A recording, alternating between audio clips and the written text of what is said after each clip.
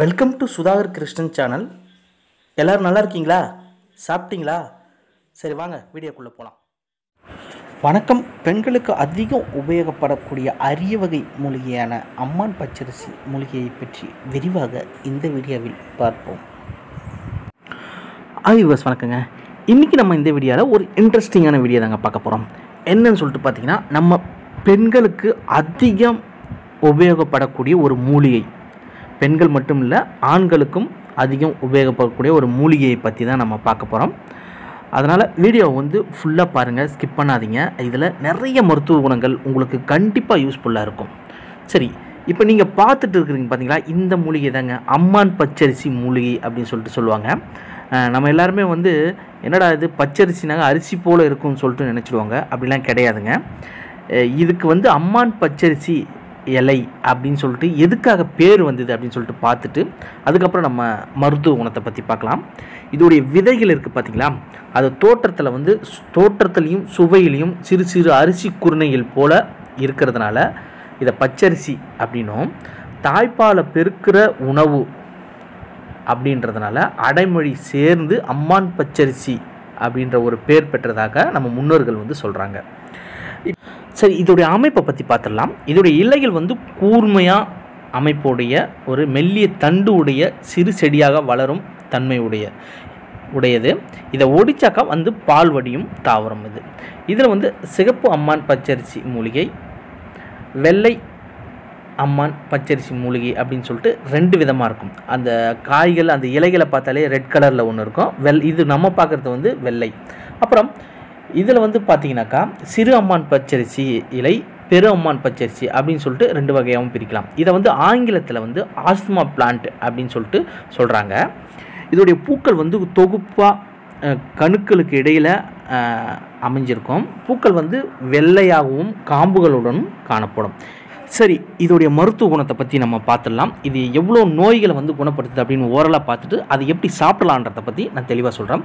இது வாய்ப்புண், அல்சர், உடல் புழு கொள்ளுதல், பால் பரு நீக்குதல், காலாணி, வெள்ளைப்படுதல், பேதி, மலக்கட்டு, நீர்க்கட்டு, நமச்சல், பெண்களுக்கு பால் சுரத்தல், ஆஸ்துமா, இது எல்லாத்தையுமே போக்குது. இதை எப்படி யூஸ் பண்ணலாம் அப்படின்னு பார்த்தீங்கன்னாக்கா, இதை பிடுங்கி எடுத்து கழுவி காய வச்சு பொடி செய்து இதுக்கு எல்லாத்தையுமே யூஸ் பண்ணலாம். இப்போ பால் சுரக்கணும், அதாவது தாய்மார்களுக்கு பால் சுரக்கிறதுக்கு இது எப்படி யூஸ் பண்ணலாம் அப்படின்னு சொல்லிட்டு பார்க்கலாம். இதை அரைச்சி எடுத்துக்கணும். இந்த இலைகள் எல்லாத்தையுமே அரைச்சி எடுத்து எலுமிச்சம்பழ அளவு எடுத்து பாலில் கலந்துக்கணும். கலந்துட்டு 2 வேளை நம்ம இதை சாப்பிட்டாக்கா பால் சுரக்கும். ஒரு வாரம் காப்பி, டீ, உப்புல்லா பத்தியம் இருக்கணும். கண்டிப்பாக இதுக்கு எல்லாத்துக்குமே பத்தியம் இருக்கணும். சரி, அடுத்தது முகப்பரு, முகத்தில் வர பரு, அப்புறம் மறு வருது பார்த்தீங்களா கருப்பாக, அது, காலாணி, புண்ணு ஆற்றுதல், நகை சுற்றி வருது பார்த்தீங்களா, இதுக்கு எல்லாத்துக்குமே நம்ம இந்த இலைகளை அரைச்சி தடவினாக்கா உங்களுக்கு சரியாயிடும். அடுத்தது பெண்களுக்கு வரக்கூடிய முக்கிய பிரச்சனை என்னன்னு சொல்லிட்டு பார்த்தீங்கன்னாக்கா வெள்ளைப்படுதல். ரொம்ப பயங்கர ஹீட்டாக ஆகிறதுனால வெள்ளைப்படுற பிரச்சனை இருக்குது. இதை நெல்லிக்காய் அளவு அரைச்சி எடுத்துக்கணும், மோரில் கலந்துக்கணும். ஒரு வாரம் சாப்பிட்டு வந்தாக்கா உங்களுக்கு வெள்ளைப்படுதல் பிரச்சனை இருக்கவே இருக்காதுங்க. கண்டிப்பாக இதுக்கு எல்லாத்துக்குமே பத்தியம் இருக்கணும். அதாவது டீ, காப்பி, உப்பில்லா பத்தியம் எல்லாத்துக்குமே இருக்கணும். அடுத்தது அல்சர் குணமாகிறதுக்கு எப்படி பண்ணலாம் அப்படின்னு சொல்லிட்டு பார்க்கலாம்.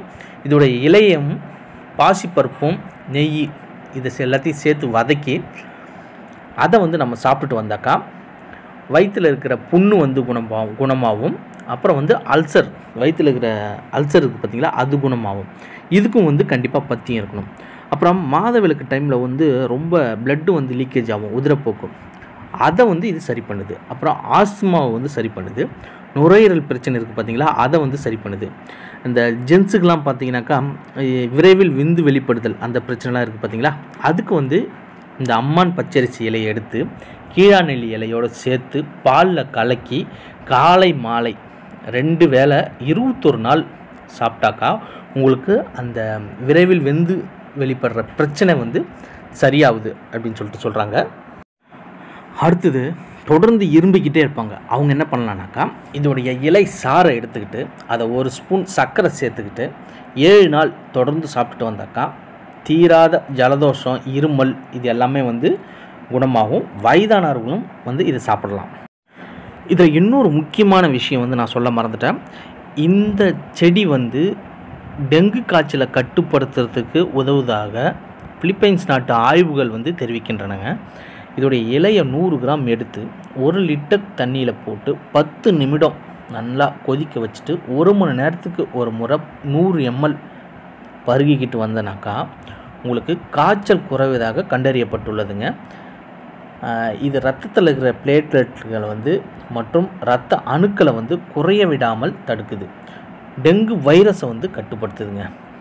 இவ்வளவு மருத்துவ குணங்கள் வாய்ந்த செடியை நம்ம இதுக்கப்புறம் எங்கே பார்த்தாலும் எடுத்துகிட்டு வந்து நம்ம தேவைகளுக்கு ஏற்ற மாதிரி யூஸ் பண்ணிக்கிங்க. ஏன்னா அவ்வளவு மருத்துவ குணங்கள் வந்து இருக்குது. இதை பார்த்தீங்கன்னாக்கா சிறு செடி வகையை தான் சார்ந்தது. தரிசு நிலம் சாலையோரத்தில் பார்த்தீங்கன்னாக்கா உங்களுக்கு இருக்கும். இதை நல்லா பார்த்துக்குங்க. இதுதான் அம்மான் பச்சரிசி. ஈரப்பதம் சமவெளி பகுதிகளில் வந்து சாதாரணமாக காணப்படும். ஆண்டு முழுவதுமே இது வந்து இருக்கும். முக்கியமாக இந்த ஜூன் ஜூலைக்கு அப்புறம் மழை பெய்யுது பார்த்திங்களா, அந்த டைமில் நிறைய இடத்துல உங்கள் ரோட்டோரம் பார்த்தாலே தெரியும் உங்களுக்கு வந்து முளைச்சி கிடக்கும். அப்போ இந்த மூலிகை வந்து ஆண்களை விட பெண்களுக்கு தான் வந்து அதிகம் யூஸ் ஆகுது. ஆண்களுக்கும் யூஸ் ஆகுது. அப்புறம் டெங்கு காய்ச்சலையும் குணப்படுத்துது. ஓகே, இதுக்கப்புறம் இந்த மூலிகையை பார்த்தா விடாதீங்க. கண்டிப்பாக நான் சொன்னது எல்லாத்தையுமே நீங்கள் ஃபாலோ பண்ணி சாப்பிட்டீங்கனாலே உங்களுக்கு முடிஞ்ச அளவுக்கு எல்லா வியாதியும் வந்து குணமாயிடும். முக்கியமாக பத்தியம் மட்டும் இருக்கணும். டீ, காப்பி, அப்புறம் வந்து உப்பு, இதை மட்டும் கம்மி பண்ணிவிட்டு, அதாவது சாப்பிடாமல் சாப்பிட்டீங்கனாலே உங்களுக்கு எல்லா பிரச்சனையும் வந்து சரியாயிடும். ஓகே வியூவர்ஸ், இந்த வீடியோ உங்களுக்கு பயனுள்ளதாக இருந்திருக்குன்னு நம்புகிறேன். மீண்டும் ஒரு அடுத்த வீடியோவில் நான் சந்திக்கிறேன். இந்த வீடியோ பிடிச்சிருந்தா கண்டிப்பாக லைக் பண்ணுங்கள், ஷேர் பண்ணுங்கள், சப்ஸ்கிரைப் பண்ணுங்கள். நன்றி, வணக்கம்.